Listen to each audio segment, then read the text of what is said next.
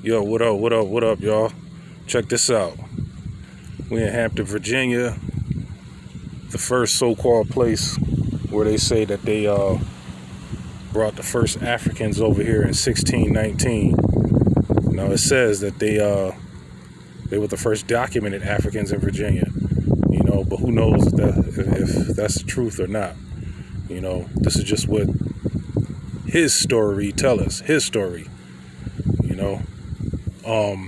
It says the first documented Africans in Virginia arrived here in August 1619 on the White Lion, an English privateer based in the Netherlands. Colonial officials traded for food, and these 20 and odd.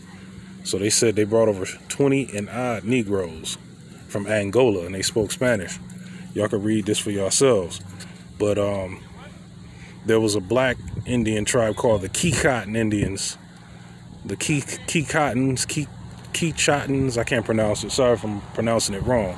But they were already here. They were black Native Americans. And so what ended up happening, if you look deeper into the history books, those Keycotton Indians have been reclassified as Negroes, and their land was stolen from them. You know what I mean? But over the years, it's been whitewashed and buried in the libraries, along with other lies. But check this out. We overlooking the Atlantic Ocean.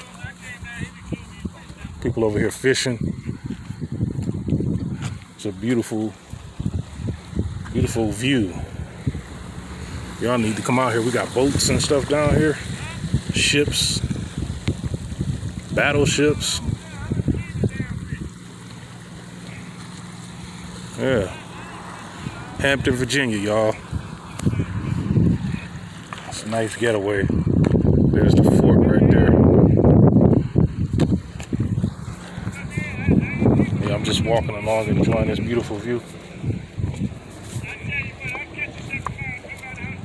Love it here. It's beautiful. All right, boss man. All right now. Yeah, beautiful sight to see. A lot of people fishing, minding their own business. I could deal with this. I think I'm gonna do some fishing.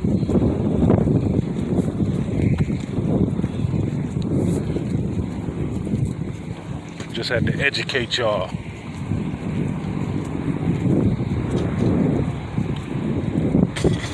If you know what I mean.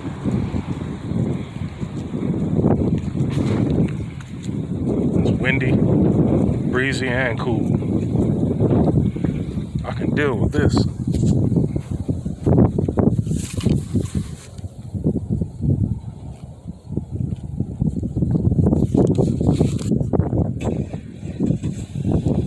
Fort Monroe, a site of memory, slavery.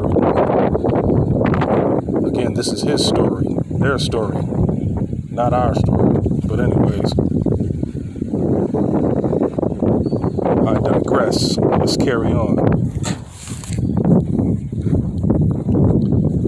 Got these people over here fishing.